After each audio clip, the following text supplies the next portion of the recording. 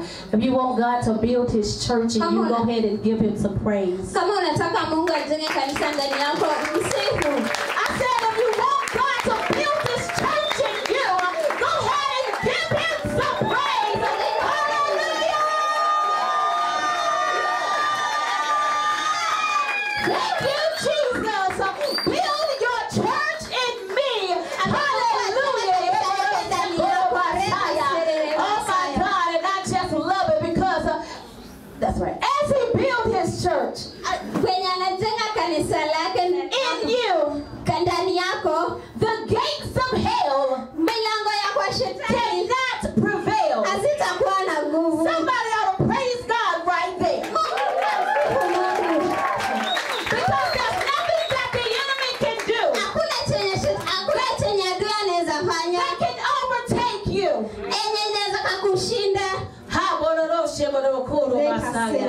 My God, I want to welcome you Nataka kuwakaribisha to the final night kwa siku ya mwisho of H.E.R. mimi ndiye International ya kwa mataifa Kenya Experience, where our theme is mali mada yetu ni Queen.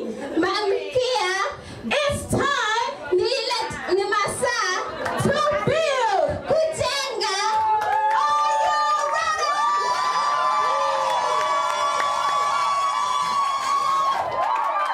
Hallelujah. Hallelujah. Thank you, Jesus. The Word of God tells us Neno la Mungu linasema in Proverbs 14:1.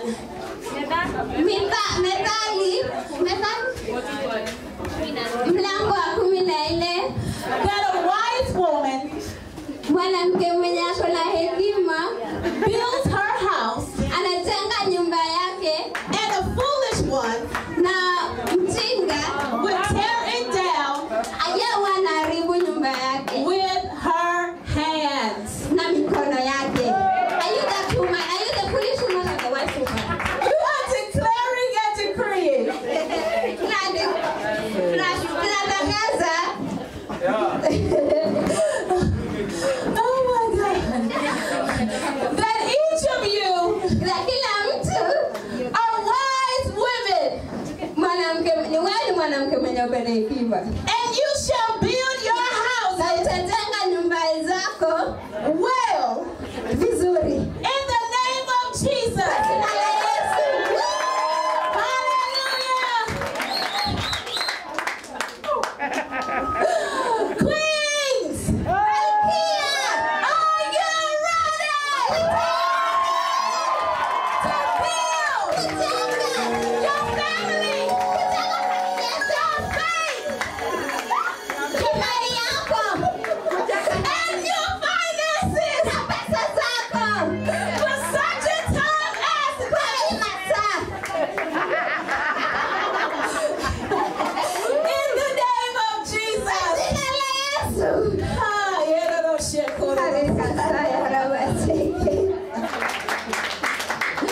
hallelujah. Thank you, Jesus. Asante. We're going to go ahead.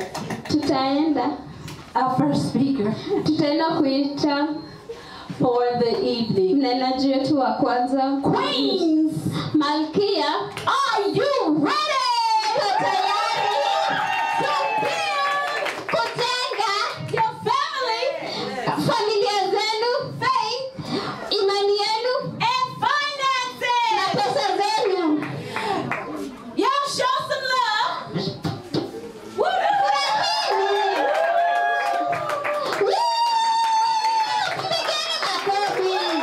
Pigeni makofi. From the anointed.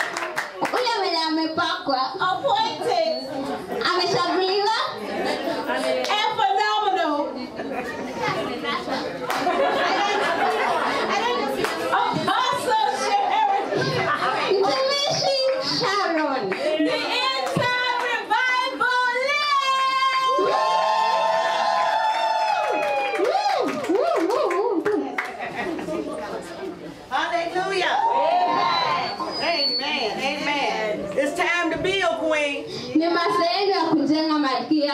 It's time to build. Ni masaa yenu ya Are kujenga. you ready? Yes. Muko tayari? Amen.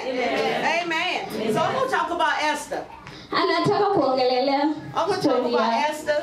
story ya Esther. How Esther, she was an orphan. Esther was an orphan. Esther alikuwa yatima. She wasn't raised by her mother and her father. Yeye hakulelewa na baba yake na mama yake. And you know that sound like that may be bad. Hiyo inakaa mbaya. But actually it worked out for her good. But ilikuwa I don't know. It worked for her good. Yeah. Ilifanya kazi kwa ajili ya wema wake. Because her uncle, Kwa sababu Mordecai, trained her in the way of the Lord. Alimwonyesha njia ya Mungu. You know, I thought about my own life. Yeye alifikiria maisha yake. I wasn't raised by my mother and father either. Yeye hakulelewa na babake na mamake. And I was a very angry child. Alikuwa na hasira nyingi kama mtoto. Because my father stayed across the street from me. Kwa sababu babake alisema. And we didn't have a relationship. Hakukuwa na uhusiano. Yeye hakukuwa na uhusiano na babake. But I was raised by my aunt and uncle also. But yeye alireziwa na mjomba wake. Na shangazi. Yeah. And as a child, na kama mtoto, I thought that was bad. Alifikiria hiyo ni mbaya. But they worked for my good. Ilifanya kazi kwa wema wake. My aunt and uncle, they was old. Mjomba wake na walikuwa wamezeeka. But they had good values and morals. But walikuwa na tabia nzuri. Yeah. Tabia nzuri. And they taught me how to love people. Walimwonyesha kupenda watu. Care for people. Kuonyesha kujali watu. Feed people. Kulisha watu. Clothe people. Kuvalisha watu. House people. Kuweka watu ndani ya. Because those were the things that they were doing. Kwa sababu hizo ndizo vitu zenye mchomba wake walikuwa wanafanya. All my adult life almost. Maisha yake yote akiwa mkubwa. I blamed my mother. Alikuwa analaumu mama yake. For not taking care of me. Kwa sababu hakumtunza. When I was 50 years old. Wakati alikuwa miaka 50. And I did my application for my doctorate degree. Wakati alifanya degree yake ya shahada yake ya. And on the application it said, how were you raised? Yo ilimuuliza alilelewa aje. How was their morals? Tabia zake zilikuwa aje.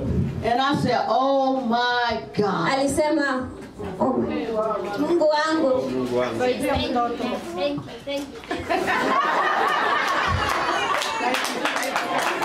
Asante.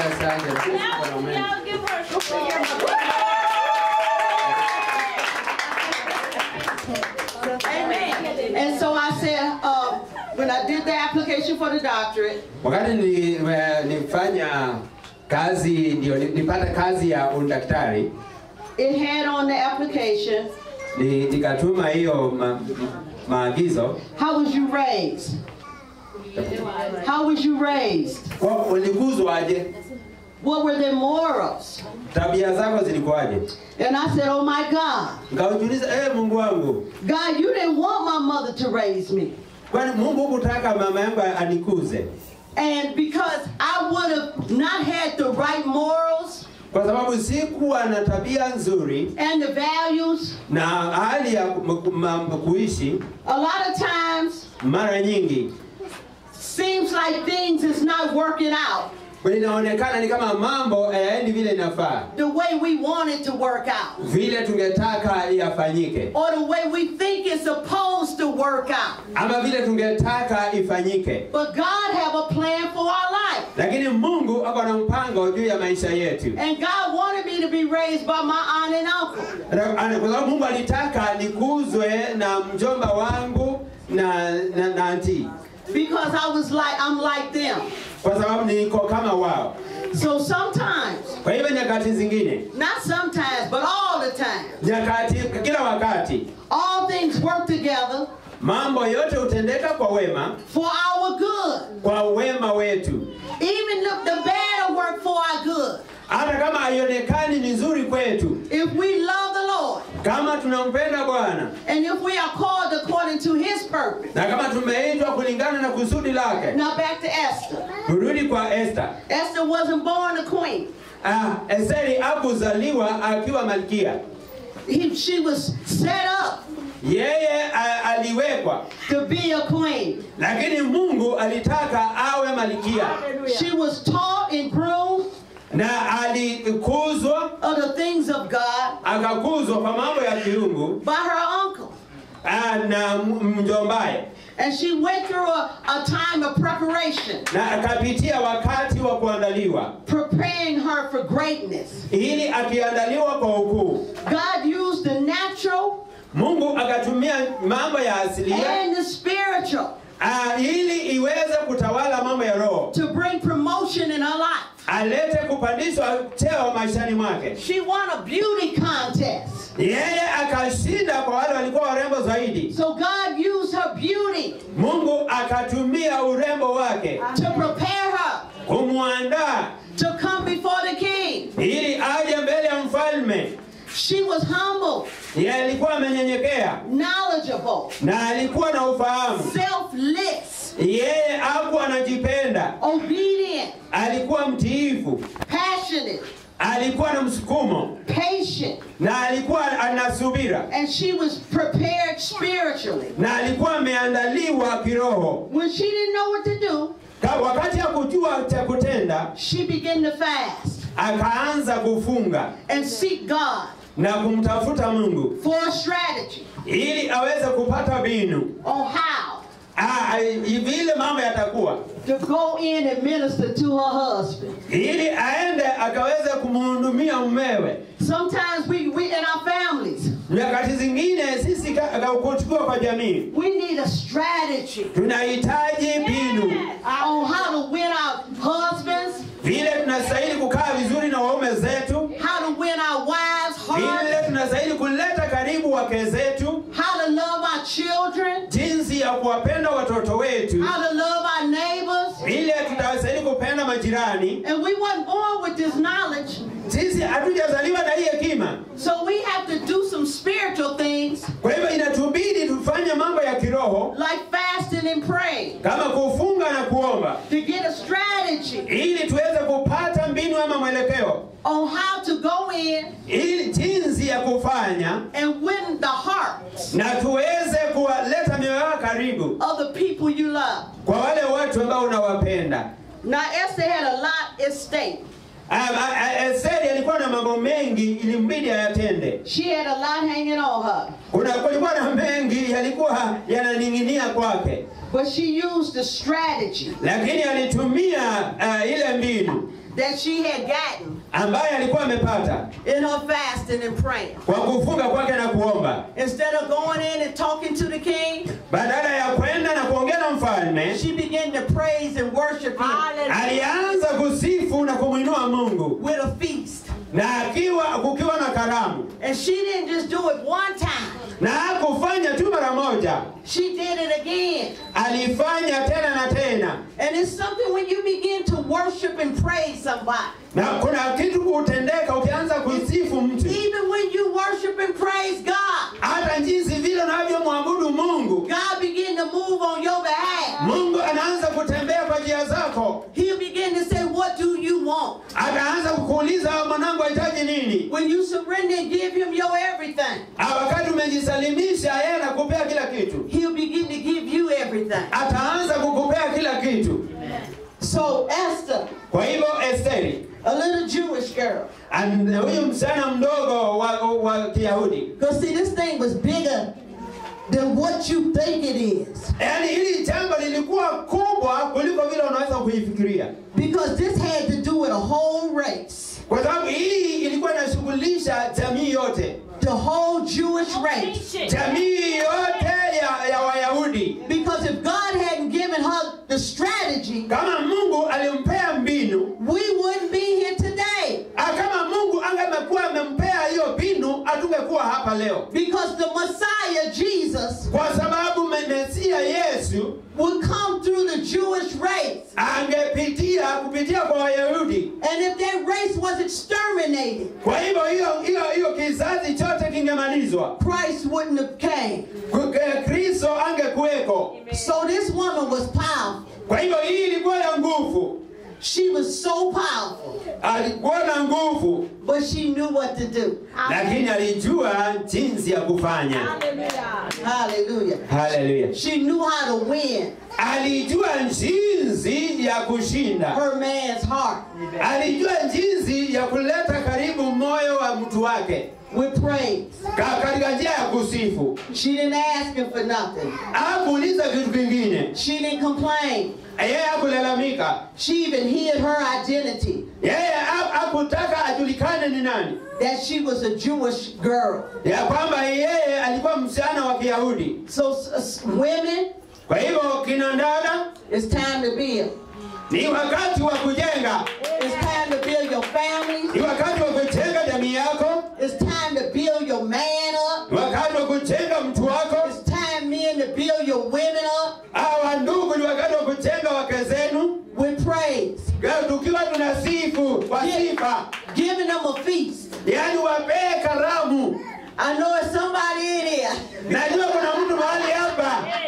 That I saluted the other day. Ambaye nilimpea salute siku nyingine. Because I said you sure know how to build your husband up. Kwa sababu alionyesha vizuri jinsi ya kulea na mume wake. And that was Bishop Sophia. Na huyu ni Askofu Sophie. Even if they wrong. Hata kama hawajulikani. Speak sweet words to him. Hata kama haionekani, zungumza maneno mazuri kwake. Ask God for a strategy. Uliza Mungu kwa mbinu.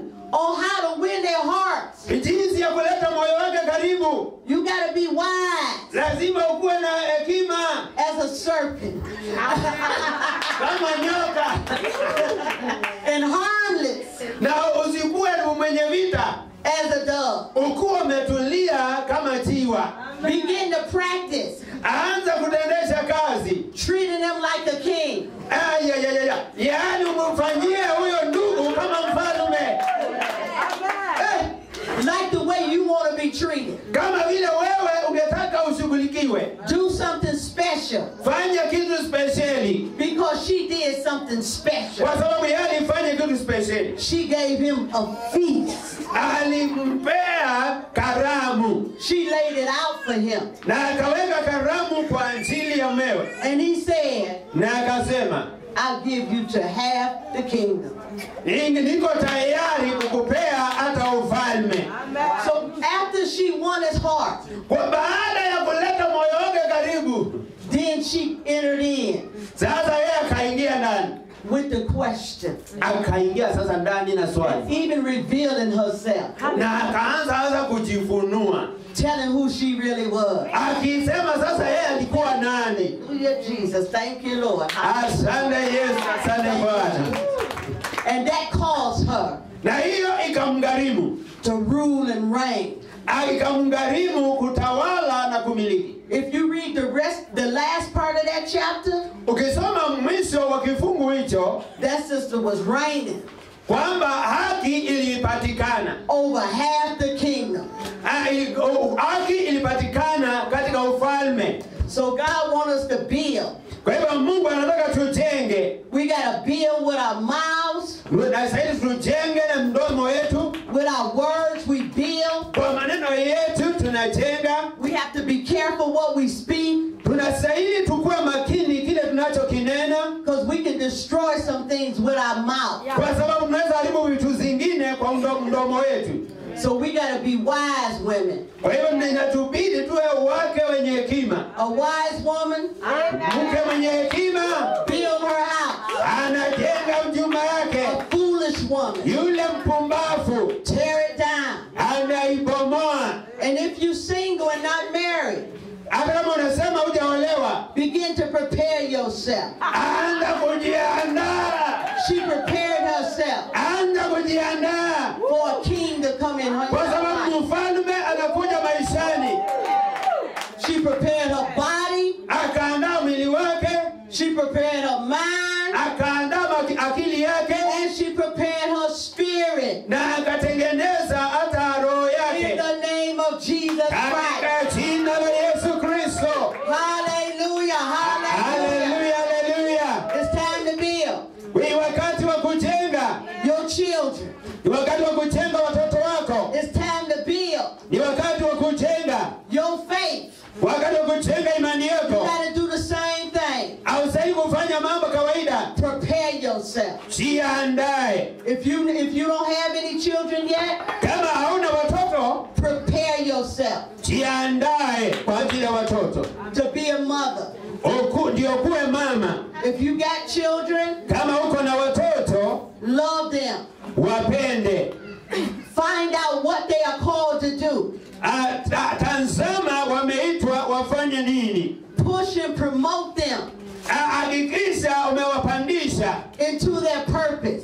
katika kusudi lao. We talked about the 7 Tulizungumzia kuhusu mountains of influence hiyo milima 7 ambayo inaleta ufutio in your children. katika watoto wako. Even when they small, Hata kama wako kwa wadogo, you can see in their character. unaweza kuona kwa tabia zao. Entertainment, Kule kutumbuiza, business, biashara, government. serikali. You can see things in your children. Unaweza kuona vitu ndani ya watoto wako. And we're supposed to know Na tunapaswa kujua what it is our children kile kilichoko kwa watoto wetu, are called to do. kile wameitwa kufanya. Hallelujah. Haleluya. We got another speaker. Oh, Jamie. Amen. Hallelujah. Haleluya. Okay. Hallelujah. Thank you, Jesus. Haleluya. Asante Yesu. Women, it's time to build. Kina dada ni wakati wa kujenga. It's time to build, women. Ni wakati wa kujenga kina dada. I know when I started in, before I started in ministry, Najua kabla sijaanza huduma, God had me to go Mungu alifanya nipitie and sit under 3 women pastors. Mungu alifanya nipitie chini ya wachungaji wawili akina dada.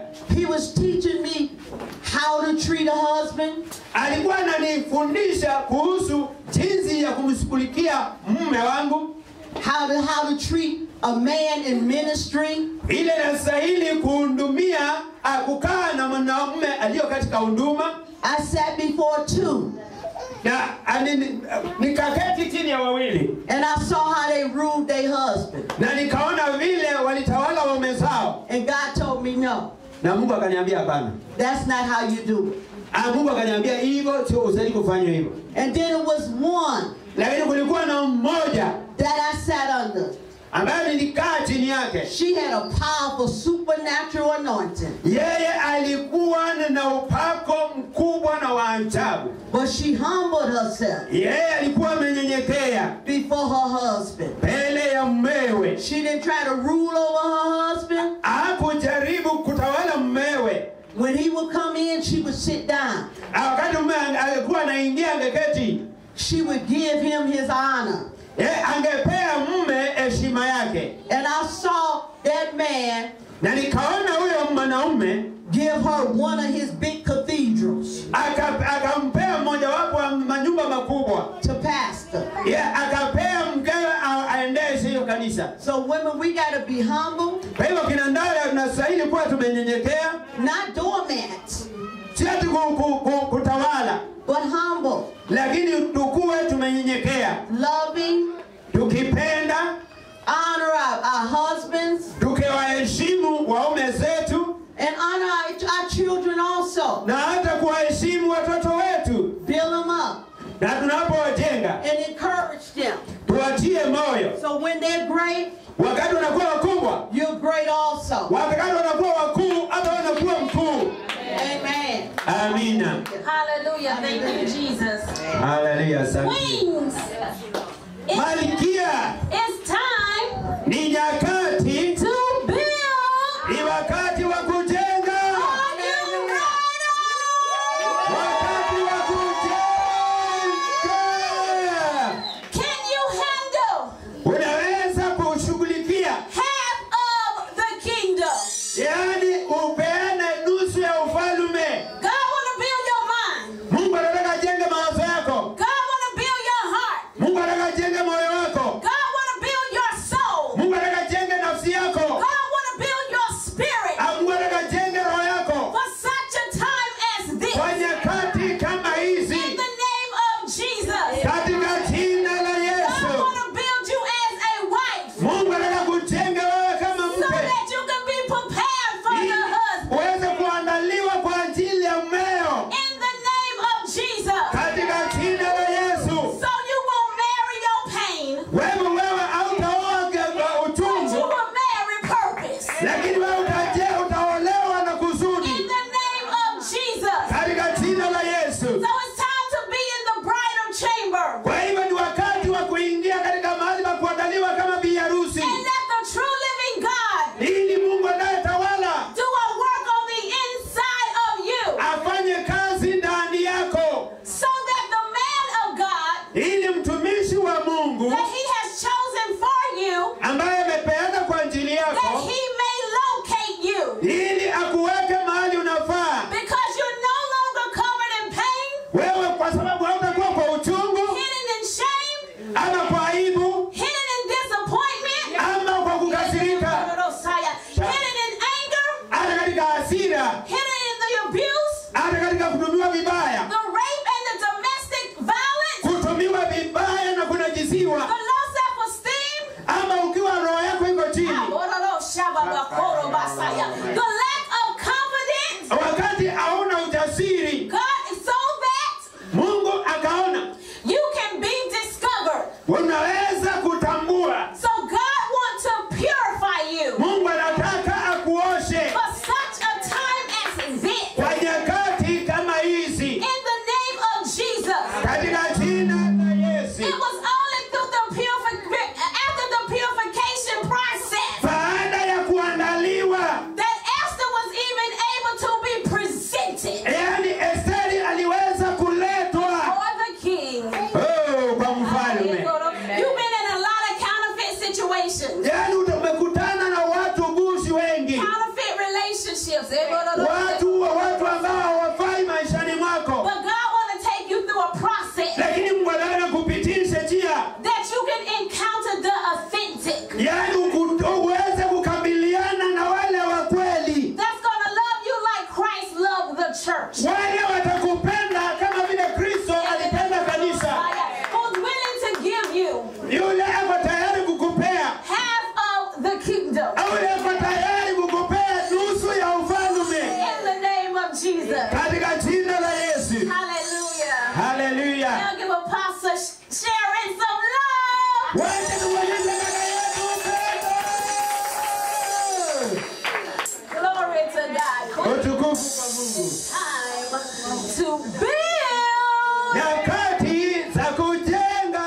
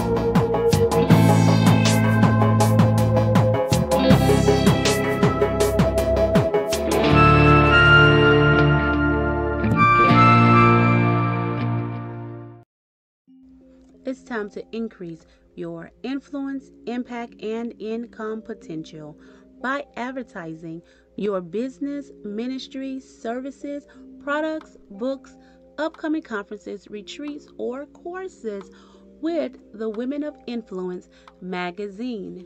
Visit us at www.woimagazine.com to get your advertisement in today. We look forward to getting your business or event or products exposed. We have our next speaker for the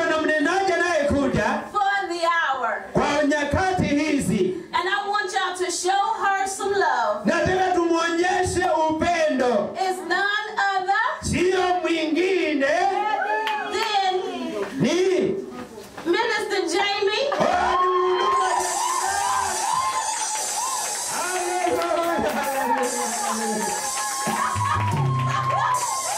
Now y'all come on, this is a young girl. There's many young girls her age that's prostituting, not serving God, being abused, abusing drugs, alcohol,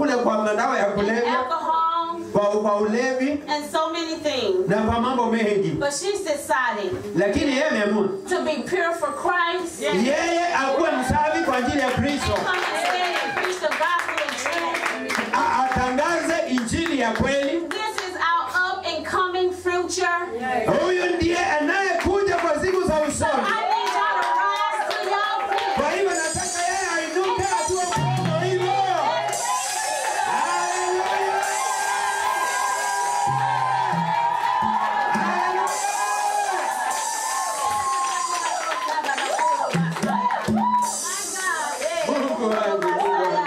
You have the floor. Hallelujah.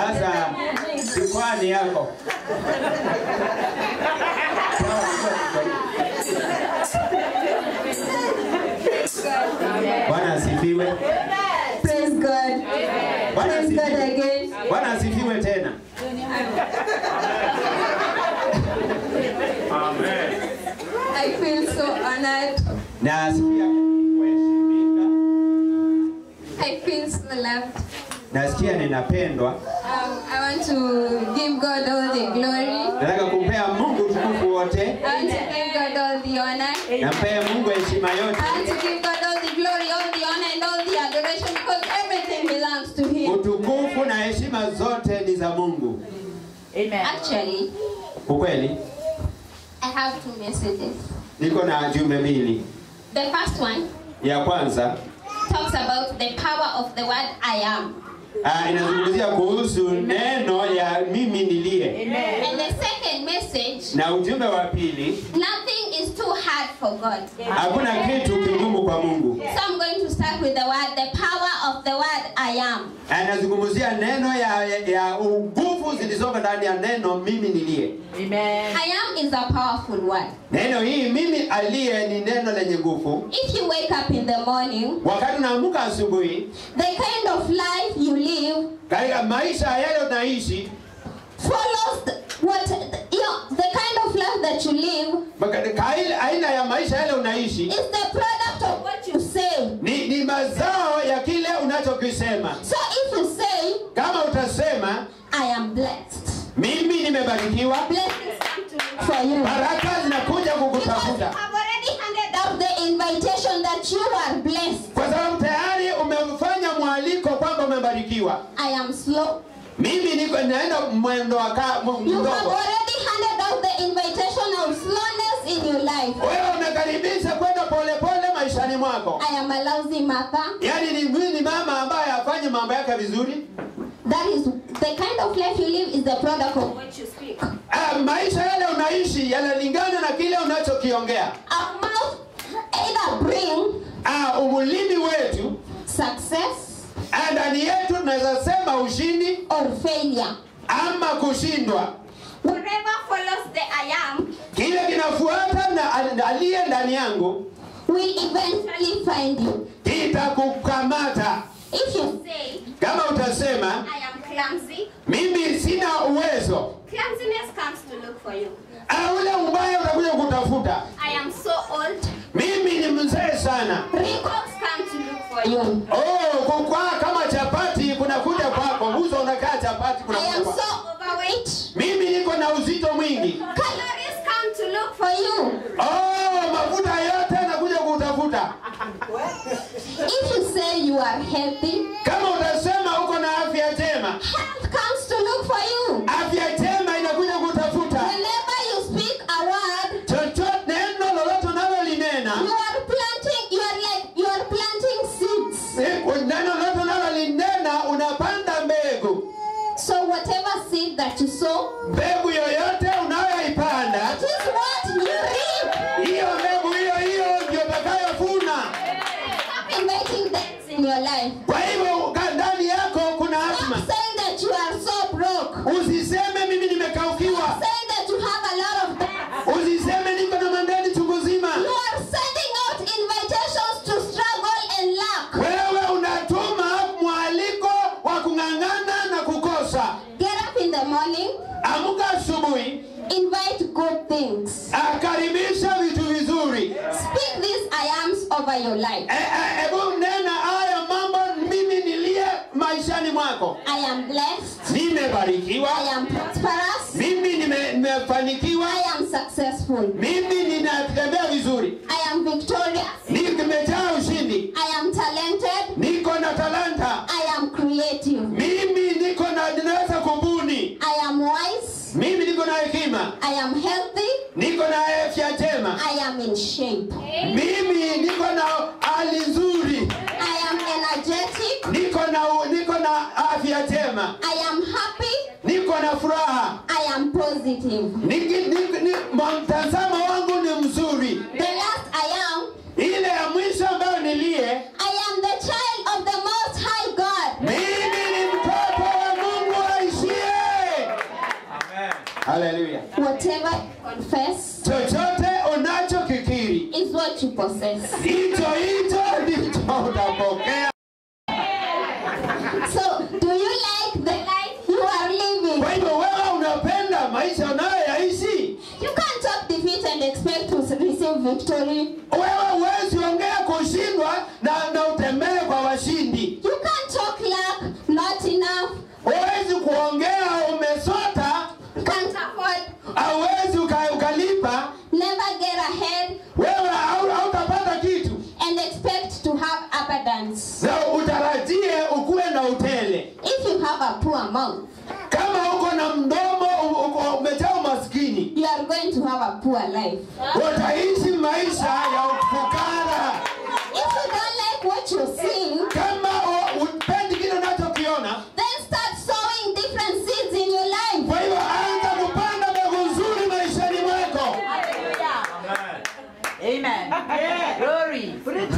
Instead of saying, badala ya kusema, I'll never get well, mimi sitakuwa mwema. This sickness has been in my family for generations. Ugonjwa huu umekuwa kwa jamii yetu milele na milele. Just say, anza kusema, I will get well. Mimi nitakuwa sawa. I am healthy. Niko na afya njema. If you keep sowing positive seeds, ukiendelea kukiri mema, you will eventually live an abundant life. Wewe utafikia maisha ya utele. In Deuteronomy chapter 28, katika kitabu cha Kumbukumbu mlango 28, it says, you shall lend and you shall not borrow. Wewe inasema kwamba utakopesha na utakopa. Whatever I touch prospers. Chochote ninachokigusa kinafanikiwa. Amen. Hallelujah. Praise the Lord. Amen. Instead of badala ya saying, kusema, I don't have money. Mimi sina pesa. I don't have money for my children. Sina pesa kwa watoto wangu. My mother is sick. Mama yangu ni mgonjwa. My business is stagnant. Biashara yangu imesimama wima. Pay attention to what you're saying. Kuwa makini kwa kile unachokinena. Are you blessing your life? Wewe kile unakisema kinabariki maisha yako? Or are you cursing your life? Ama unalaani maisha yako? Get up. Sasa inuka. Simama, start saying, Anza kusema, I have money. niko na pesa. I shall lend and I shall not borrow. Nitakopesha na sitakopa. I am coming into a season of abundance. Ninaelekea katika majira ya utele. That is what you should be uttering in your life. Hicho ndio unastahili kuwa unanena katika maisha yako. Stop sowing negative things in your life. Acha kupanda mambo mabaya kinyume maishani mwako. Stop talking about negative things about your children. Acha kuongea mabaya kuhusu watoto wako. Say my child is bright. Sema mtoto wangu ako na hekima. Say my child shall become the next future president. Sema mtoto wangu atafanyika rais anayekuja. Let's say my business shall prosper. Sema biashara yangu itafanikiwa. That is what you should be saying. Hivyo ndio unapaswa kuwa unasema. So let's go to the second message. Sasa wacha tuanze kwa ujumbe.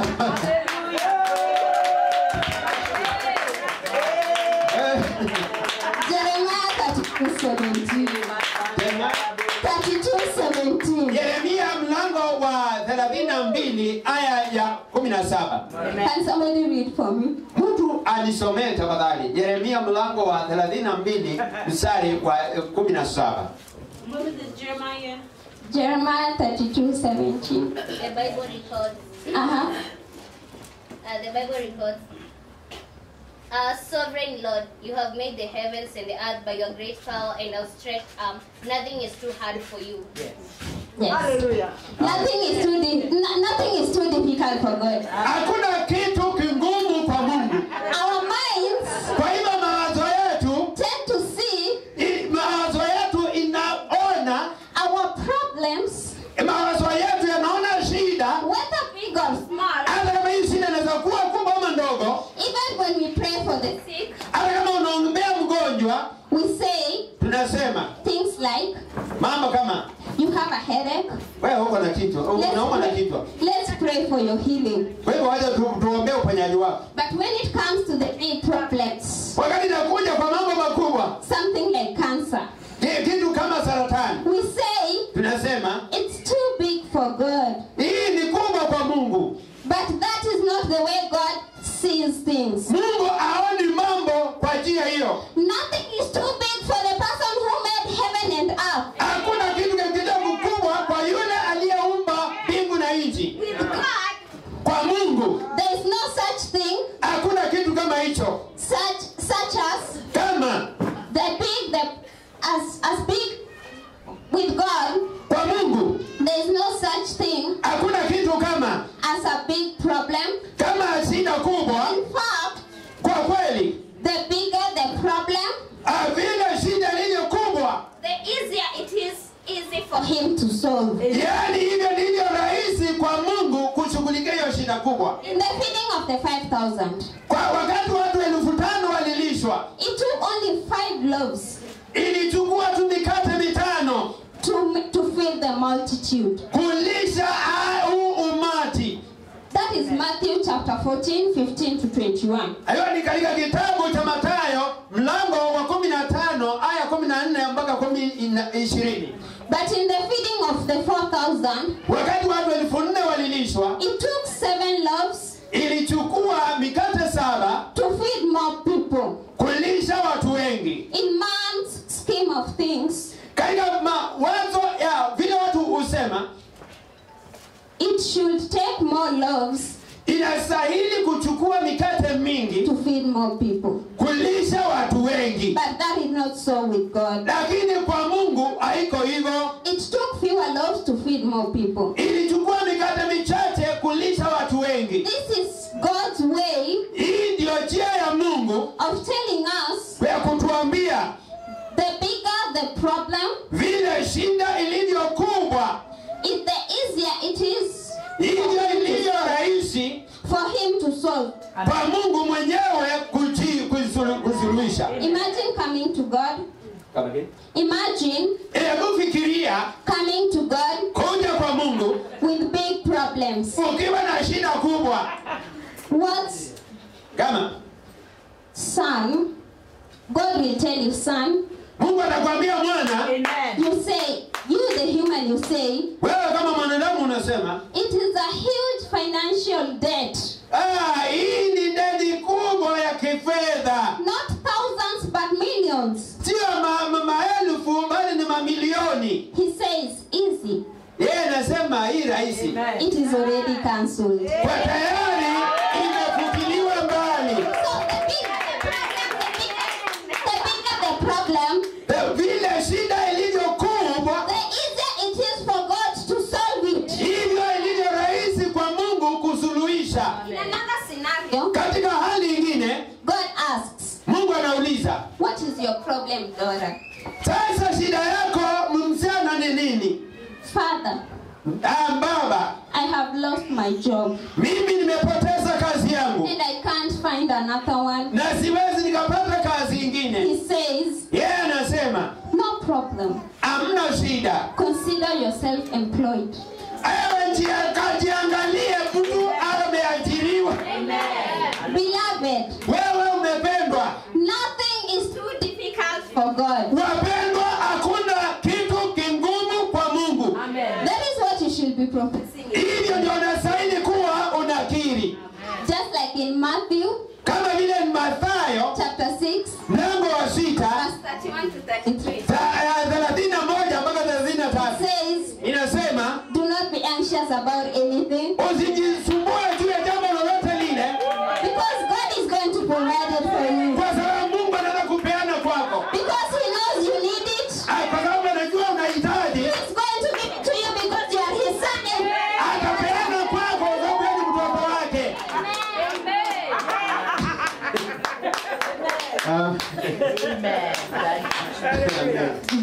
Jesus, you can move the mountain. My God is mighty to save. He is mighty to save.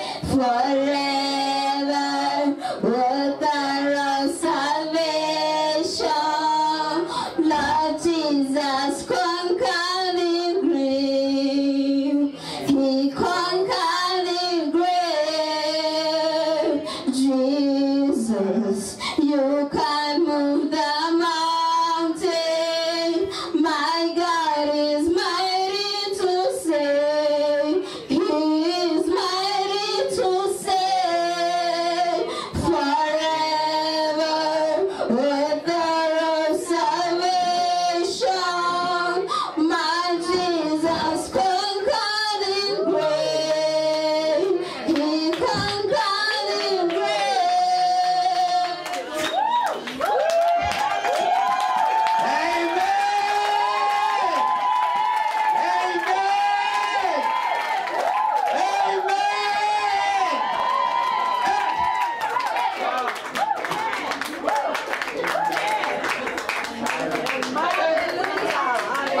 Unasikia vizungu niketi. Unasikia vizungu niketi. Hallelujah. Amen. Hallelujah. Hallelujah. Asante Yesu. Hallelujah. Amen. We bless the Lord. Amen. Hallelujah.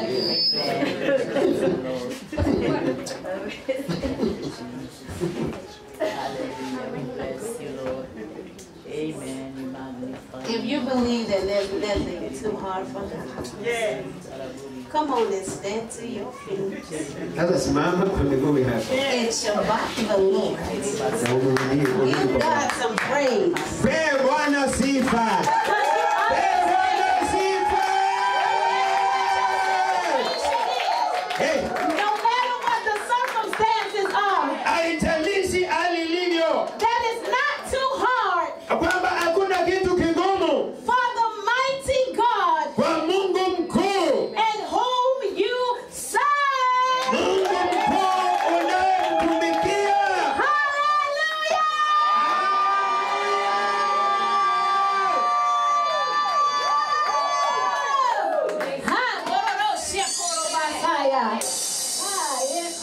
My God, you got to build with your words. Wewe unajenga kwa maneno yako.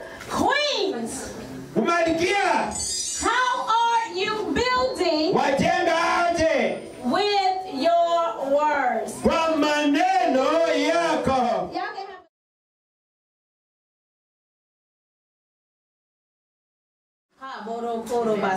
Hallelujah. What I want you to take out of his life is that he took the stones and the woods that was going to be used to fortify him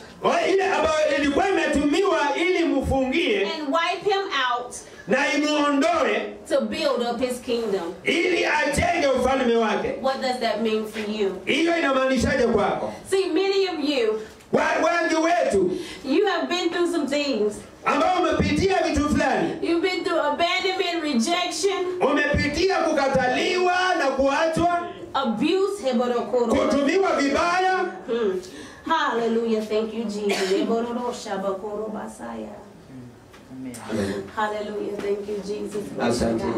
You've been through rejection and abandonment. You've been through abuse. You've been through trauma. Probably all around you. And so many other different things that are taking place in your life that the enemy was trying to use to put you in bondage, to hold you in captivity, to keep you from possessing the promise, to keep you from moving in purpose, to literally kill you. But what God wants you to do is to learn to build like King Asa. Every stone that's been thrown at you, it was rejection or abandonment, rape or molestation, whether it was low self-esteem, whether it was sickness, no matter what it was, God wants you to take that thing.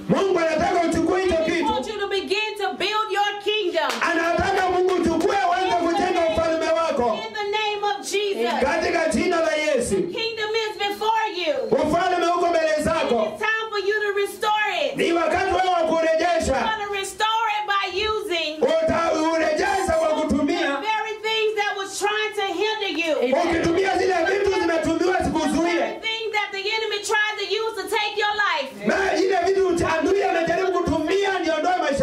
The very things that the enemy tried to use to keep you silent, to keep you from to keep you from a healthy family, to keep you from moving in faith, to hinder your finances, to demolish your community, take over your state, and to even wipe out your nation. Not that I want you to use those things. Begin to build with those. The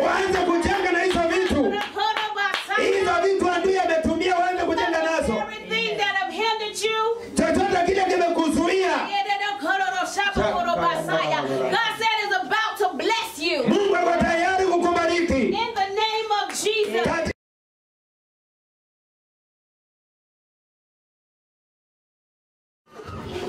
Can I get 3 women that would like to come up and share for 1 minute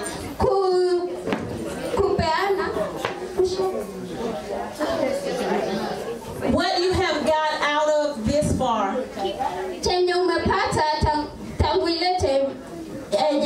From this experience. Amen. Anataka wanawake watatu kama kutoa ushuhuda chenye umejifunza kwa tangu ile hii kongamano ilianza.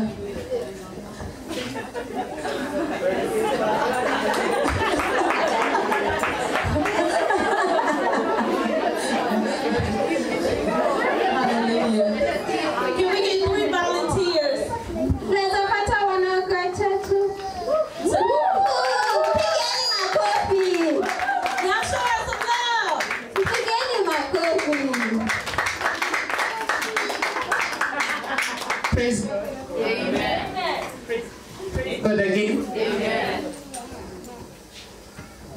anaitwa Roslyn, and I came here.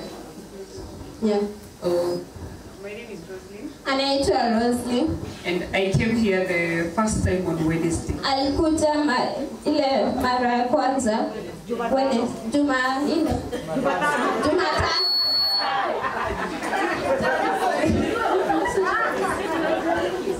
And so after when? After the month.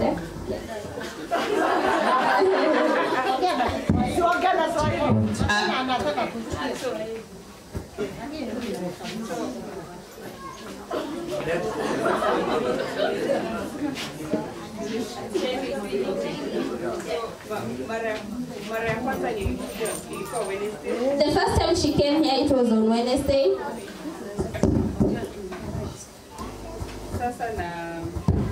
On the first day, yes, after the meeting, after your mkutano, thank you, I love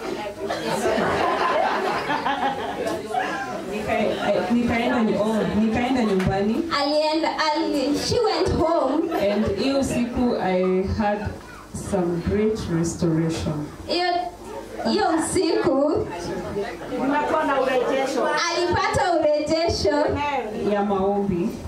About prayers. Upenyo kubwa sana kwa maombi. She got a great revelation.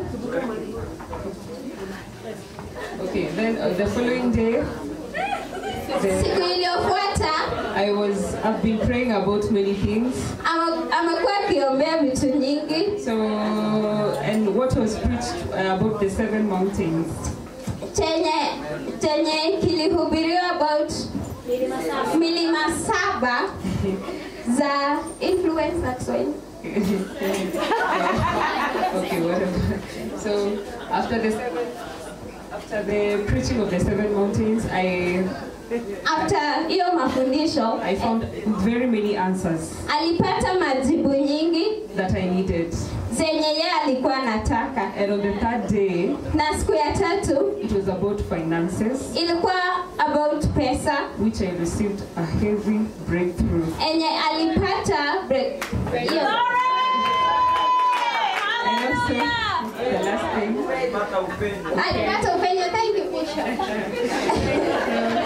And the same day, na hiyo siku, I also got so many answers to my ministry. Alipata majibu nyingi kwa huduma yake. Yes, and I thank God for that. Na nashukuru Mungu kwa sababu ya hiyo. That is all. God bless you. Na niwa. Hallelujah. Thank you, Jesus. Glory to God. Bless you, Apostle Rose. Amen. Hallelujah. Thank you, Jesus. Can I get 2 more ladies?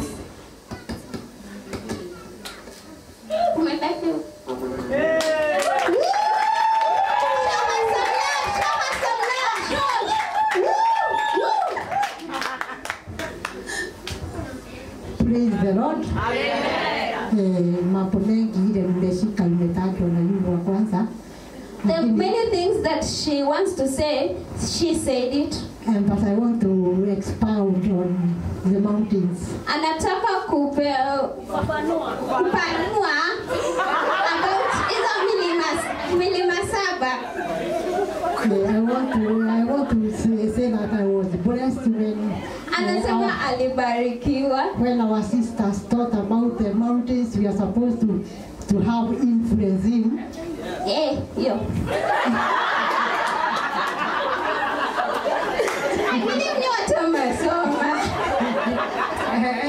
She taught us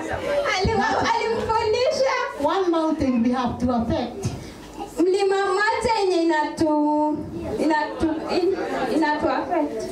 One mountain is a business. Ni biashara. So we should be involved. Lazima tujihusishe with the business na biashara, so that we may even have impact in the business area. So that tunaweza ili tukue na umuhimu wa biashara. That is one mountain. Hiyo ni mlima moja. Another mountain. Mlima ingine. It is the education. Ni masomo. So everybody, the Bible says, Biblia inasema you need to read. You know, we don't know the difference between R and L. So when I say read ni kusoma, hiyo ingine ni kuongoza. So we should read so that we may read. Nafaa msome ili muongoze. Praise the name of the Lord. Another mountain is the family. Mlima tatu ni familia. Praise the name of the Lord. Every believer, every born again Christian, kila muumini ama kila Mkristo should be like a priest in the home. Lazima kuwe kuhani kwa nyumba au a king ama mfalme. So if you want to be the head, kama unataka kukua kichwa, not the tail, si mkia, even in your home, hadi kwa nyumba yako, be educated. Lazima ukuwe na masomo. Praise the name of the Lord. Jina la Yesu lisifiwe. Another mountain, mlima ingine, we are supposed to affect is the entertainment. Ni entertainment. Kujiburudisha.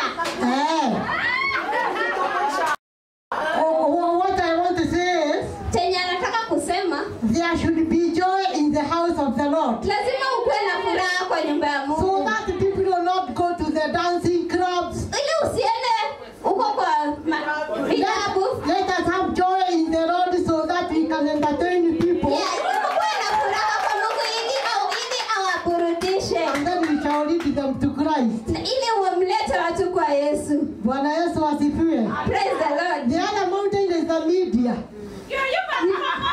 Mlima ya tano ni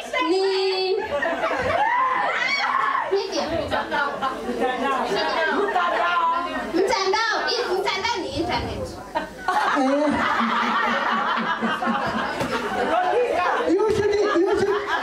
We are so blessed. We are so blessed. Amen. Amebarikiwa. When we of this age. Watu wa siku hizi, we are so blessed. You people are blessed. Because we have the phones. Mko na simu. We can go to the internet. Mnaweza enda kwa mtandao. So we can even preach in the internet. Hadi mnaweza hubiri kwa simu via the phone. So we are so blessed. Mmebarikiwa. To be of this age. Mkuwe kwa wakati kama huu, where we can go, even preach even to Americans, Australians, the Britons, Ufaransa, we can preach all over the world. Mnaweza hubiri dunia mzima through the media. Tu mtandao. Bwana Yesu asifiwe. Hiyo ingine sikuwa nimejitayarisha kuongea. She was prepared. Ningeweza nifundisha kukumbusha hizo zingine mbili. Who can remember the other two mountains? Education, family, entertainment, media, family. Religion. Bwana Yesu asifiwe. Religion, that was another one, which is very, very important. I think that is more important than all the others. Ni ya muhimu kuliko hizo milima zingine. So in religion, kwa dini, we who belong to Christ, sisi wenye tunatulia kwa Kristo, we are not a religion. We are a kingdom. Sisi ni wa ufalme. So we carry the life of Christ. Tunabeba maisha ya Yesu. So we should affect the religion around us with our Christian life and the kingdom power.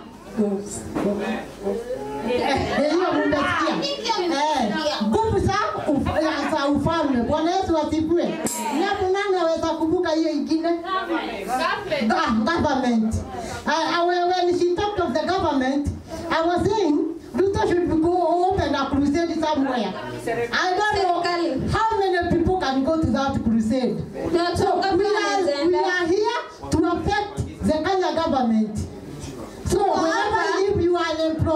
of the government. You should know Christ, so that even as you go to work in the government offices, you may affect the government. Praise the name of the Lord. Another something I was reminded of is rejoice. Rejoice in the Lord. And again I say rejoice. Yeah, so we should be joyful people. Lazima mkole watu wenye wako na furaha. Let me tell you a secret. Wacha waambie kasiri. When you hear of joy, if you see the fruit of the Spirit is love, the next one is joy. So the Christian should be the most joyful people. Wakristo ni watu wenye wanafaa kuwa na furaha. And let me tell you another secret. Wacha waambie siri nyingine. Is that joy is an anointing. Furaha ni upako. Amen. The Bible says Biblia inasema that Christ was anointed with joy. Kristo alikuwa na upako wa furaha. So even if you don't have the anointing oil, hata kama hauna upako if you don't have anointing oil, hauna upako wa, if you don't have the anointing oil, kama una mafuta na uko na joy, na uko na furaha, you are anointed already. Uko na upako. So let us rejoice as Christians. Praise the name of the Lord. Let us not live like people who have been oppressed by the evil, and that you have no joy in your heart. So the other point I learned yesterday, I was reminded yesterday of how to read. Even as I talk I talk of reading is yesterday's message when the children of Israel were crossing the Red Sea. Wana Waisraeli walikuwa wanavuka mto wa Shamu. Hapana, bahari. So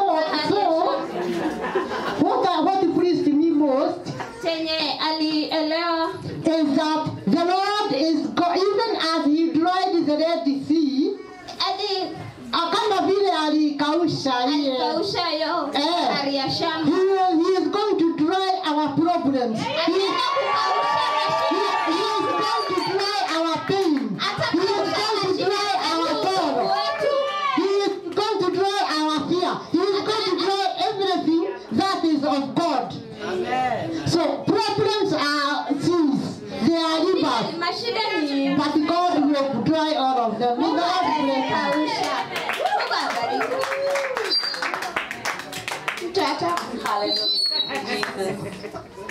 Hallelujah. Thank you, Jesus. One more person.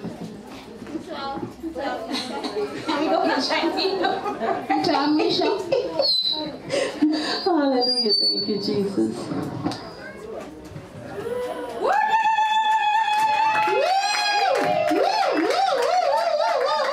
Give her some love, yo. Yeah.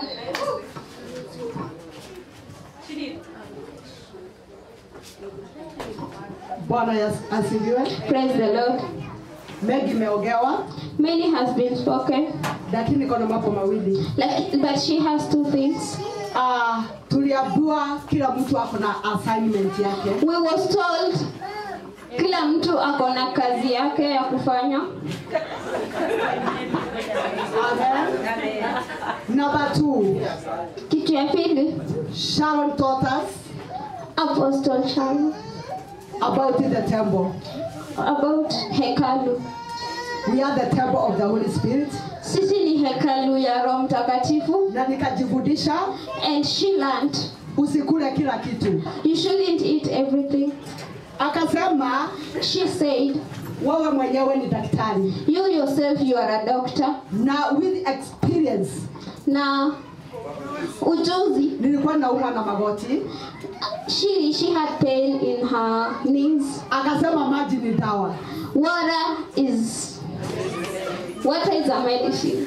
Na nikaanza kukunywa maji mengi. And she started taking a lot of water. Na saa hizi sijaumwa na magoti. And she hadn't had pain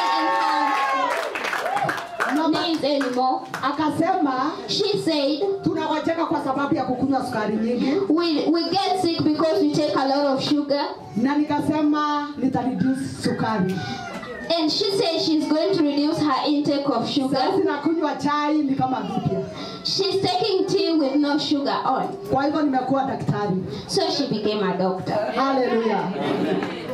So watu wengi wanafikiria temple ni kuharibu na maybe sex. Many people think that the temple. Okay, hawajui interpretation ya hiyo neno ya temple of the Holy Spirit. Hekalu ya Roho Mtakatifu. Watu wengi wanafikiria ni ngono. Many people think it's. Lakini Mungu anasema, but God says, ukiharibu temple, if you destroy the temple, Mungu anakuharibu. God destroys you. Kwa hivyo usiwe mtu wa kukula kila kitu. You shouldn't be a person who eats everything. Kama sisi hapa Kenya, if as people in Kenya, ukikuta mutura unakula. If you find you eat. Ukikuta mahindi choma unakula. You eat corn. Ukikuta miwa kwa barabara unakula. You eat sugar cane on the road. Tena unagojeka. You get sick. Ujui chakula nani amepika. You don't know who cooked the food. So usifanye hiyo mambo tena. You shouldn't go and eat around. Usikule kila kitu kwa. You shouldn't eat everything.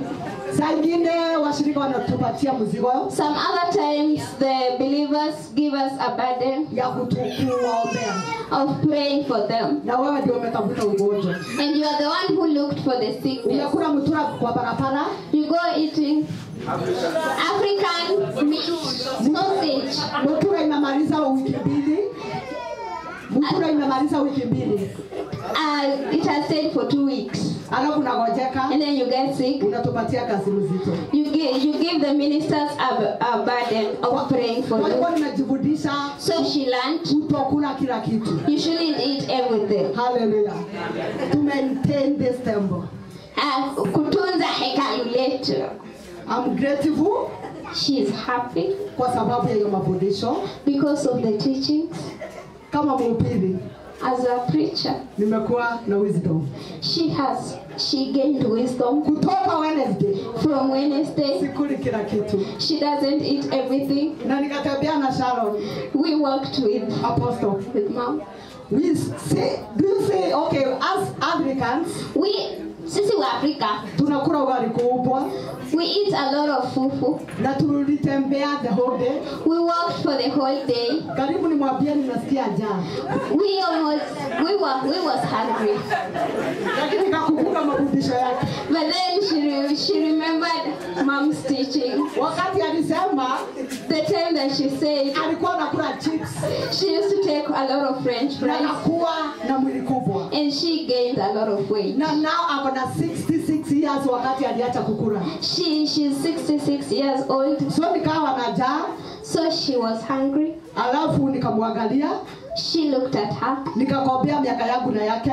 She compared her years and her years. Nikaona kuna miaka nyingi sana. She saw you have a lot of years. Na labda anaonekana mimi ni mzee kumuliko. And you look younger than her. You look younger than her. Kwa sababu ya nini? Because of kukula kila kitu. Because of eating everything. Na nikasema, and she said, kwa sababu ninapenda chips sana. Because she loves French fries a lot. Ukitaka kunitega, if you want to get her into temptation, ungekuwa unanitega na chips. You should tempt her with French fries. Nikasema chips out. French fries out. Hallelujah.